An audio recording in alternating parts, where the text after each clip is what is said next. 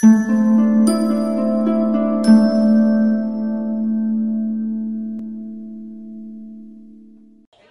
right, Sabbath peace. Sabbath peace. It's another opportunity for us to hear and learn of the word of truth that's given to us by the Most High God. All honor goes to the Father through the Son, whose name is Yahushua. In him lies the only hope for salvation. We know that it is obtained by grace through faith, not of works, lest anyone should boast, and given freely as a gift to all who obey him. We understand that if you do not obey him, it is made manifest or made obvious that you do not believe. In this state, you should expect no good thing from the Most High. However, anything that you do get, whether it be a gift of tongues, a gift of prophecy, or any supernatural experience that you may have, it can and it will be used against you in the day of judgment. With that said, peace to the saints that are in the room, to the saints that couldn't make it, but no peace to the wicked. The only thing we say to them is repent that they might live. Let's go ahead and open up to... Where are we opening up to? What we talked about last week? Why is my screen going bad? Solomon, the wisdom of Solomon. Solomon, right? Remember we talked a little bit about Solomon. Solomon took the kingdom. He started to lay down judgment. All the stuff that his father saw. Remember we talked about, remember Joab was the first one his father mentioned, right? David was like, listen, you know what I'm saying? You know it ain't appropriate for you to let Joab go to the grave normally. You know what I'm saying? Like, that boy got to get it. So Solomon had to go ahead and make sure he got it. Then it was Shimei. Remember Shimei was throwing rocks at David? David's like, yeah, Shimei, now you do it now according to your wisdom, but the boy got to get it. So you remember he locked Shimei, Solomon locked Shimei up and told him, here, you build your house and don't you darn leave. He left, you know what I'm saying? He left, I think it was what, he leave Hebron? He went to Gath. You know what I'm saying? So he left. Or somewhere in the Philistines' land looking for a servant. Then he came back. All right, no, when he left, Solomon heard that he left, so he went out and got his butt, you know what I'm saying, killed him. You know what I'm saying? He told him, you good as long as you stay. You know what I'm saying? You can leave. It's your problem then, right? Then after that, we learned about how Solomon started to multiply the horses, right? And then we learned the law. Law told him specifically, if you have a king, he should not multiply the horses, right? So we just saw that, you know, Solomon got a little money, you know what I'm saying? Got a little riches, you know what I'm saying? Got his little empire going. He started collecting his horses, just like we collect cars and all that. So now we're going to kind of look at some of the other mistakes that he made later on in his life. But before we get straight to that, let's jump. Let's get 1 Kings chapter 8 verse 1. Let's do 1 Kings chapter 8 verse 1. We're gonna shoot through this real quick. We ain't spend a whole lot of time tonight. This is 1 Kings chapter 8 verse 1.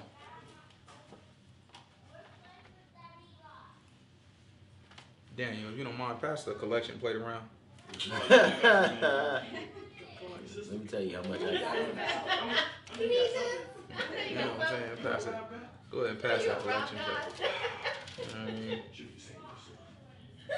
The Lord needs his money at the time. You know what I'm talking about? Right? Mama gave you. Just pretend. 10%. Break out the calculator if you need to. These people messed up darn up, didn't they? How you out here? That's what I'm trying to figure. How you collect 10% from these people every week? Like that's nuts. That's nuts. You collect 10%. The book tell us we pay a tithe. How often did we do it? It was like once a year, wasn't it? Every 3 darn years. You get 10% every 3 years. They want 10% every week, bro. Wasn't that let me tell you 3 something. years on Passover, was it? That I cannot remember. Or was it? I don't know if it was connected to a feast. Was it the tabernacle? Oh.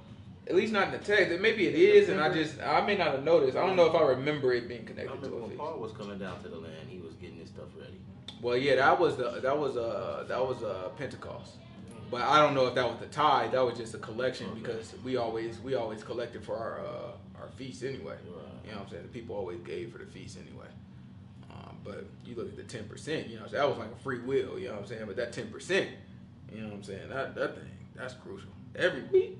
Yeah, that is tough. These people are crazy. All right, so let's where we at? 1 Kings chapter 8 verse 1. 1 Kings chapter 8 verse 1. Then Solomon assembled the elders of Israel and all. Cares Salgado. You know what I mean? Oh, she was out here last week.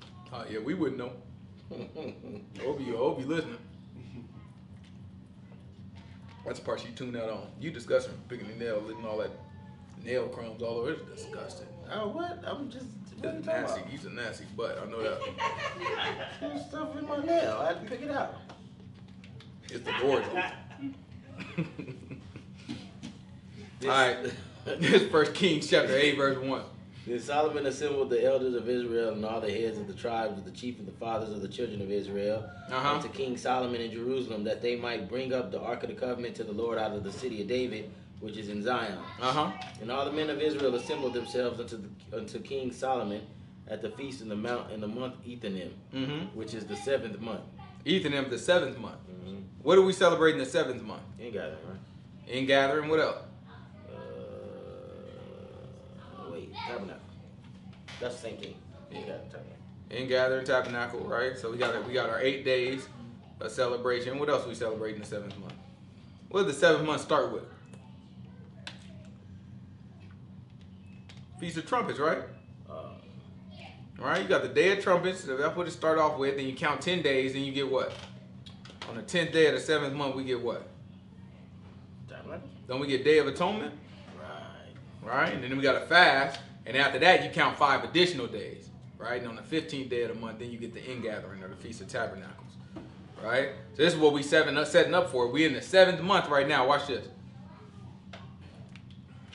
And the elders of Israel came, and the priests took up the ark. And they brought up the ark of the Lord, and the tabernacle of the congregation, and the holy vessels that were in the tabernacle. Even those did the priests and the Levites bring up. And King Solomon and the congregation of Israel that were assembled unto him were with him before the ark, sacrificing sheep and oxen that could not be told nor numbered for multitude. There's a whole bunch of them things, what he's saying. There's a whole bunch of them things. Nobody know the number. There was so much. Keep going.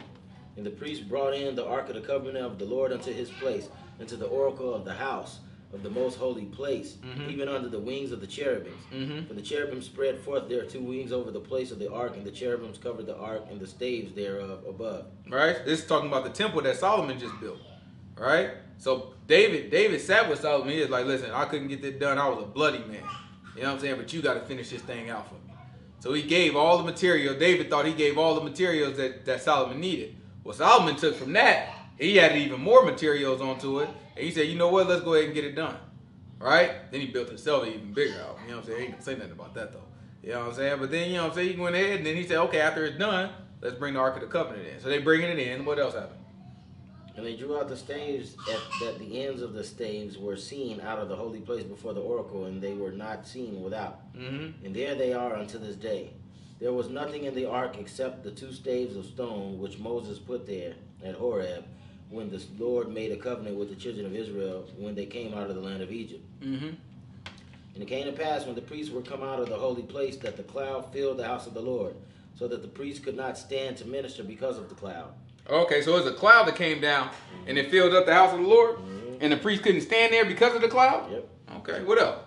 Then spake Solomon, the Lord said that he would dwell in the thick darkness. So now we see a thick darkness, and the Lord said he would dwell in it. Let's see if this line up with our law, right? That's how we have to look at stuff, right? When stuff happens, we have to be able to look at it and be like, ooh, does that line up with the, grab, what? Exodus. What dwelling? Live, to stay, remain. So you're dwelling on my couch right now. Very comfortably, might I add. No, I'm joking. Let's grab, what I want to grab? I had something on my mind just now. Exodus. I do want to grab Exodus, but, what was I thinking about? Read what you just read before. The Lord said that he would dwell in the thick darkness. All right, let's go to no, Isaiah 8, right? Because we were talking about, you look at it, and we have to be able to look at stuff and say, does this line up with the law? Right? Does this line up with the law? We have to look at somebody. There's gonna come a time when people are gonna be doing amazing things. They're gonna be looking at stuff, they're gonna be doing all these little magic tricks. You know what I'm saying? Let me tell you something. I don't want to tell the movie now. You know what I'm saying? I just want y'all to know Doctor Strange is the best. You know what I'm saying? But you imagine somebody just coming out and then Doctor Strange and you know what I'm saying, today, and then saying the Lord's name with it, it's just king, you know what I'm saying, doing all that stuff. Then the thing just spinning around their head, and they like, I'm coming in the name of the Lord. You know what I'm saying? Or they hit you up with the spinning wheel, you know what I'm saying? Just open something up, everybody just jumping out of that thing. They be like, yeah, I came in the name of the Lord. We see something like that, we gonna be like, that's God's man. You know what I'm saying? That's God's man. But then we have to look, we have to look and be like, okay, well, hold on. Does that line up with the book at all? You know what I'm saying? That at any point that the book say this is going to happen, or is this, you know, is that how it's going to look? When God sent a man, is he going to be doing all this? You know what I'm saying? Is he going to be opening up portals? Like, where did we get that from? So then if it's not in the book, it's not that we just wholly reject it, but we take our time. We be like, all right, you know what I'm saying? You doing something, but I don't know, you know what I'm saying? I'm jury's still out on you. Right? That's how the book raises us. So it's important that we look at things that way. It's Isaiah chapter 8, what I want, verse 20. Yeah. I mean, we can start at 16. If you want. Bind up the testimony, seal the law among my disciples, and I will wait upon the Lord that hides his face from the house of Jacob, and I will look for him. Ain't no value in being a Christian. It just doesn't make sense. Why am I gonna call myself a Muslim? It just doesn't make sense. Who is the law sealed up with? The disciples. Who did he bind up the testimony with? The disciples. So I'm sitting here, I'm a Muslim, I'm a Christian, I'm a Seventh-day Adventist, I'm a Catholic, I'm all these different things. And the whole time the book's saying, law and the testimony ain't sealed up with nobody other than the disciples. Why does nobody call themselves disciples? That's crazy too. It's flat. I mean, sometimes it's just too easy. Like, nah, it's just too regular. Let's go for the hype. Let's create something. It don't make no sense. The book telling you what you need to be, guess what? They walk right past it and go for something man-made. Yeah, there's loopholes. There's a responsibility to be a disciple. That's why. You're a disciple. You got to actually live up to something, huh? You can't make your own rules. That makes sense. Makes sense. All right, so this is what? Verse what? 17? 18? Behold, I and the children whom the Lord hath given me are for signs and for wonders in Israel. Uh-oh. From the Lord of hosts, which dwells in Mount Zion. And when they shall say unto you, seek unto them that have familiar spirits, unto wizards that peep and that mutter. Okay. Should not a people seek unto their God? Dr. Strange come around, he gets to doing all that wizardry and all that special stuff. You seek onto him. Most High God looking like, shouldn't you seek after your God? What did he do that lines up with anything I told you? Anything that you read from what's binded up with the disciples?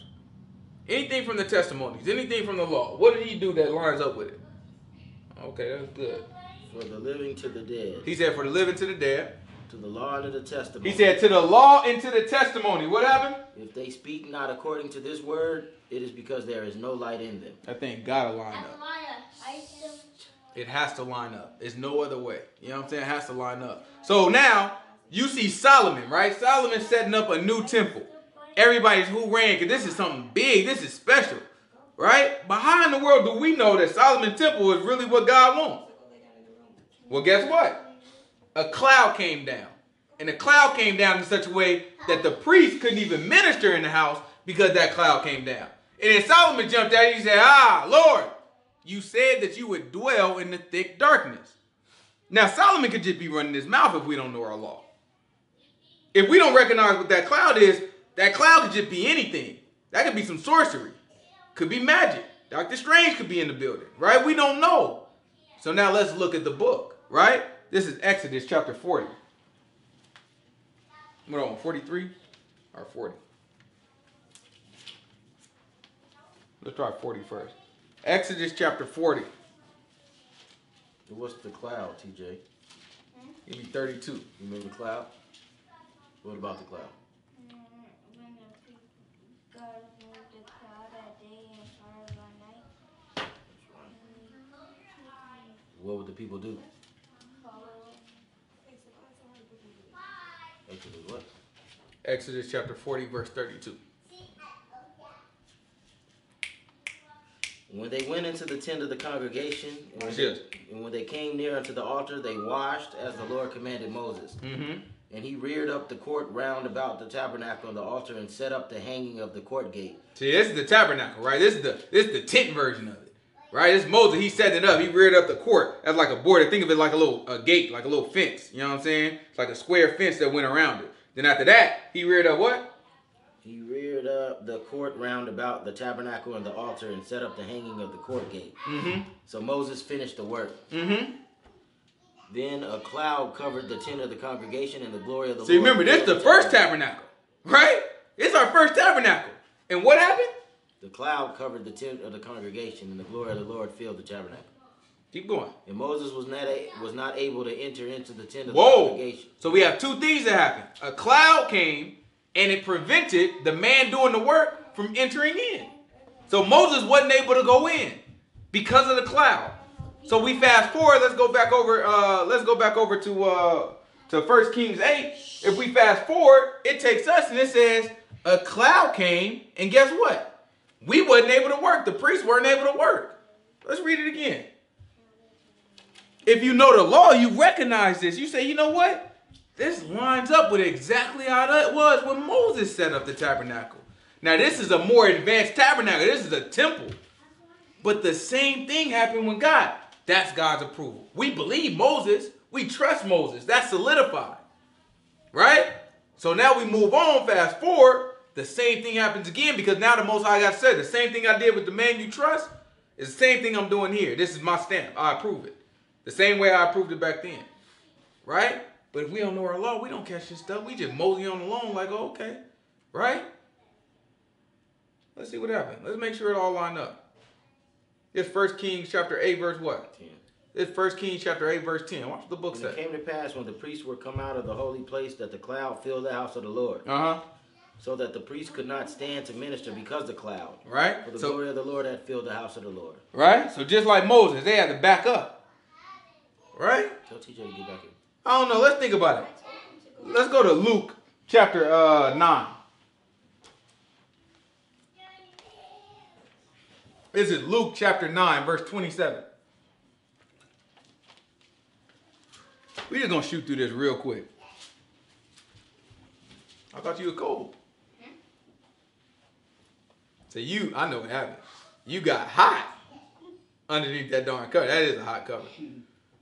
You go to sleep in that thing. Like sometimes I fall asleep in that thing and like it don't cover my whole body. It only cover like half of it. That whole half is darn sweaty. That day be like, goodness gracious. Or sometimes this sweaty butt right here, the black boy, you know what I'm saying? Like he'll fall asleep in that thing. His whole body is just drenched up there. I was like, goodness gracious.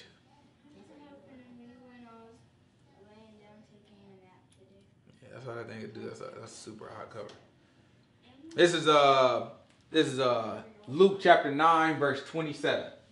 What does the book say? But I tell you of a truth. This is Yahushua talking. He said, I'm telling you the truth. There be some standing here which shall not taste of death till they see the kingdom of God. Mm-hmm. And it came to pass about 8 days after these sayings, he took Peter and John and James and went up into a mountain to pray. Mm-hmm. And as he prayed, the fashion of his countenance was altered, Mm-hmm. and his raiment was white and glistening. Okay. And behold, there talked with him 2 men, which were Moses and Elijah, Mm-hmm. who appeared in glory and spake of his decease, which he should accomplish at Jerusalem. Uh-huh. But Peter and they that were with him were heavy with sleep. Uh-huh. And when they were awake, they saw his glory and the 2 men that stood with him. They saw the glory. So hold on. Before we read any further, what did the priest say filled the temple? Cloud. A cloud. And what did they call it? Glory of the Lord. They said it was filled with the glory of the Lord. So now Peter and who was that? James and John. I mean, James and John and Peter, right? They looked and they saw the glory of the Lord. Right? Okay, let's see what happens next. And it came to pass as they departed from him, Peter said unto Yahushua, Master, it is good for us to be here. It's good for us to be here. Master, I'm happy we here. Right? What else happened? Let us make you tabernacles, one for you, one for Moses, and one for Elijah. Mm-hmm. Not knowing what he said. He didn't know what he had darn talking about. Watch this. While he thus spake, there came a cloud and overshadowed them, and they feared as they... There came what? There came a cloud and overshadowed them, and they feared as they entered into the cloud. So now this is tabernacle, right? Tabernacle 1, Moses set it up. Cloud came down, right? Temple, number 2, cloud came down. And then what did Yahushua say he was? The He said his body was the temple. He said, destroy this temple and I'll rebuild it in 3 days. I think it came down with Nehemiah and them too. With Ezra. I don't think it did, but it may have. I don't remember it coming down, but it may have. So we look at it. He says that he gonna be the temple, and the cloud comes down. Just when he says, surely some of y'all right here, y'all ain't gonna taste death until y'all see the kingdom of God come in all His glory. In another place it say in all His glory, right? So you look at it, and there they see the glory of God in the form of a cloud come down. And when they entered it, they feared, right? Remember, Moses feared so much he didn't even go in, right? Then you see the priests, they feared so much they didn't, you know what I'm saying, they didn't mess with it. But they had Yahushua right there with them. So they feared, but they entered, right? That's the difference. All these things we look at it, right? The whole book testify who? The Son. Got to. Every time we read this stuff, that's what it got to come back to. Let's go back. Where we at? 1 Kings 8:12. All right. This 1 Kings chapter 8, verse 12.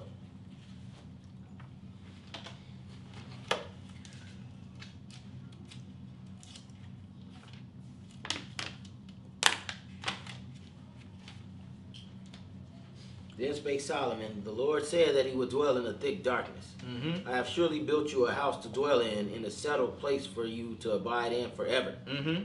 And the king turned his face about and blessed the congregation of Israel. And all the congregation of Israel stood. And he said, blessed be the Lord God of Israel. He said, blessed be, this is a prayer. He said, blessed be the Lord God of Israel. Which spake with his mouth unto David my father. And with his hand fulfilled it.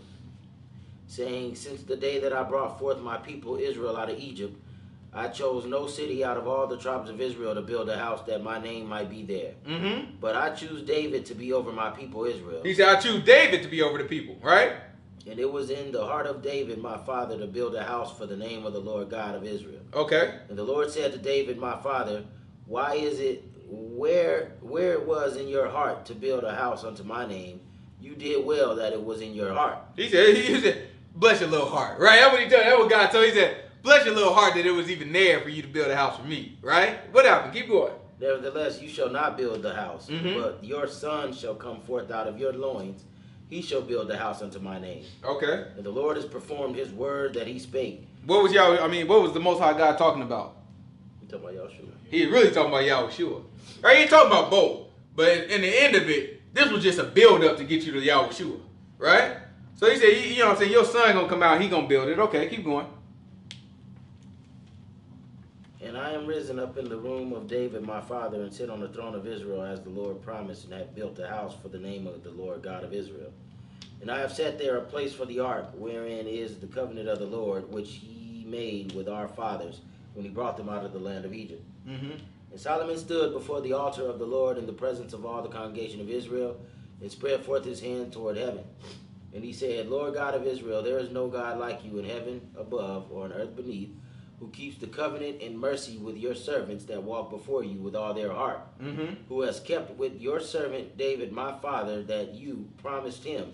You speak also with my mouth, and has fulfilled it with your hand, as it is this day. Mm-hmm. Therefore now, Lord God of Israel, keep with your servant David my father that you promised him, saying, there shall not fail a man in my sight to sit on the throne of Israel. Right. So that your children take heed to their way, that they walk before me as you have walked before me.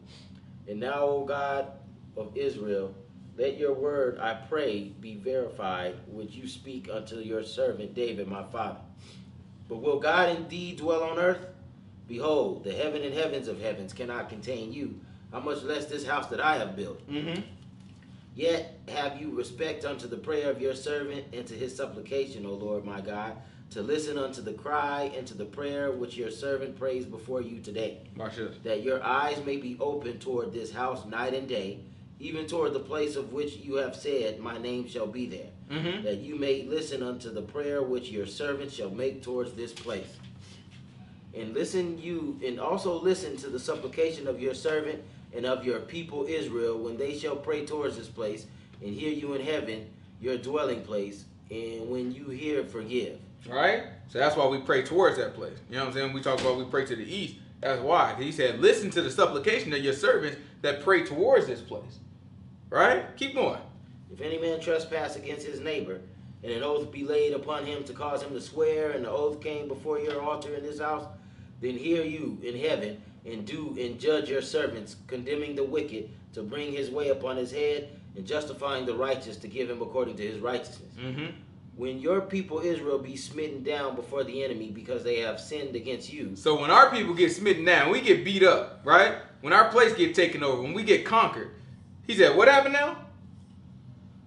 And smitten down before the enemy because they have sinned against you, and shall turn again to you, Mm-hmm. and confess your name, and pray and make supplication unto you in this house. So if we lose a war, but in the midst of that war, we confess and we repent, what else? Then hear you in heaven, and forgive the sin of your people Israel, and bring them again into the land which you gave to their fathers. Okay, keep going. When heaven is shut up, and there is no rain because they have sinned against you, if they pray towards this place and confess your name, Mm-hmm. and turn from their sin when you afflict them, Mm-hmm. then hear in heaven and forgive the sin of your servants and your people Israel, that you teach them the good way wherein they should walk, and give rain upon your land, which Mm-hmm. you have given unto your people for an inheritance. Mm-hmm. If there be in the land famine, if there be pestilence, blasting, mildew, locust, or if there be caterpillar, if their enemy besiege them in the land of their cities, whatsoever plague, whatsoever sickness there be, what prayer and supplication soever be made by any man or by all your people Israel, which shall know every man the plague of his own heart, and spread forth his hand toward this house, Mm-hmm. then hear in heaven your dwelling place, and forgive and do, and give to every man according to his ways, Mm-hmm. whose heart you know, for even you only know the hearts of all the children of men, Mm-hmm.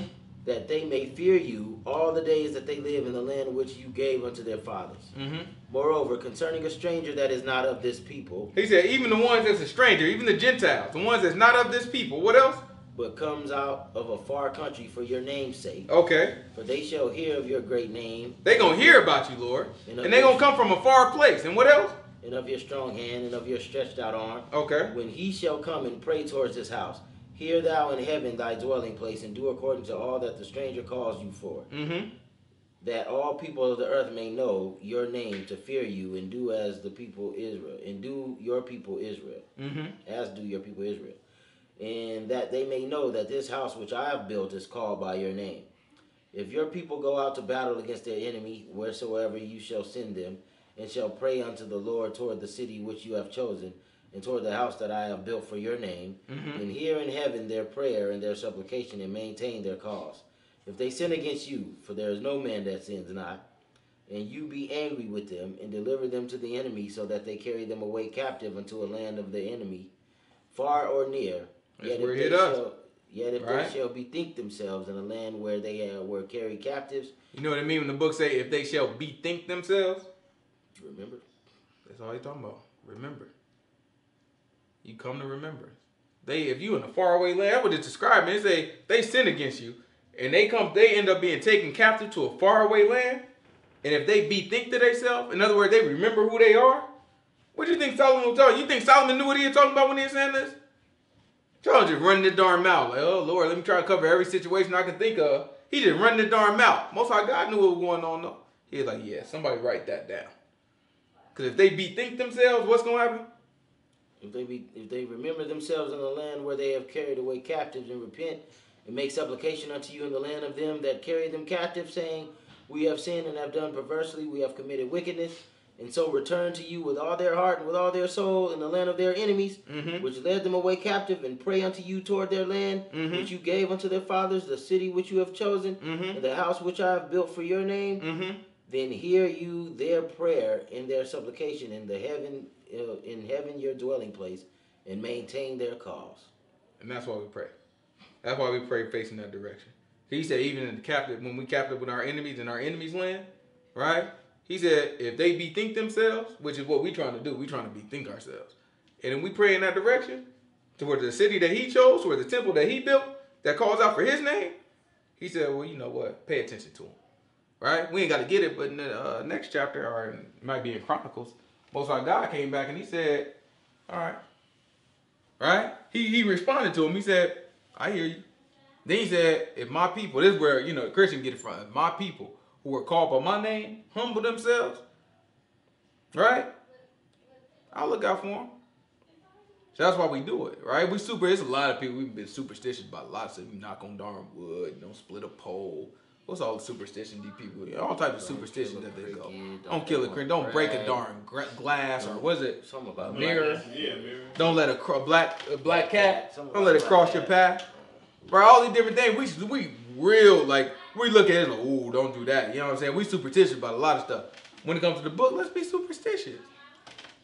The book say, pray to the east when you're in the land of well, I'm in the land of my darn enemy.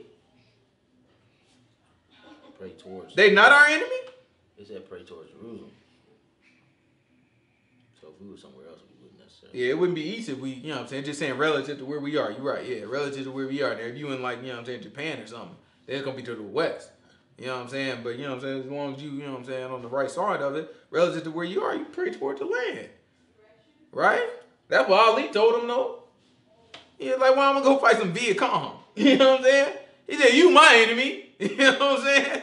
You my enemy when I want freedom. Yeah. You know what I'm saying? You my oppressor. You know what I'm saying? When I want something. You know what I'm saying? Equality. Yeah. He was like, you know what I'm saying? He knew. When I want justice. This is the land of the enemy. We in the land of our enemy. I don't care how cozy up they try to be towards us. Till they give us that check. You know what I'm talking about? You the land of the enemy. Give me that check. You give me that check, then we can be friends. You know what I'm talking about? You pay up, you know what I'm saying? You pay up what you supposed. We can be friends after that, but right now it's a debt. What you talking about? In the land of my enemy, you owe me. You brought me here captive and you still owe me. We can't be friends. It's a debt. I'll forget a debt, but God ain't. You paying for that thing, one way or another. Right? Now let's get up out of here. Any questions? All right, let's pray out.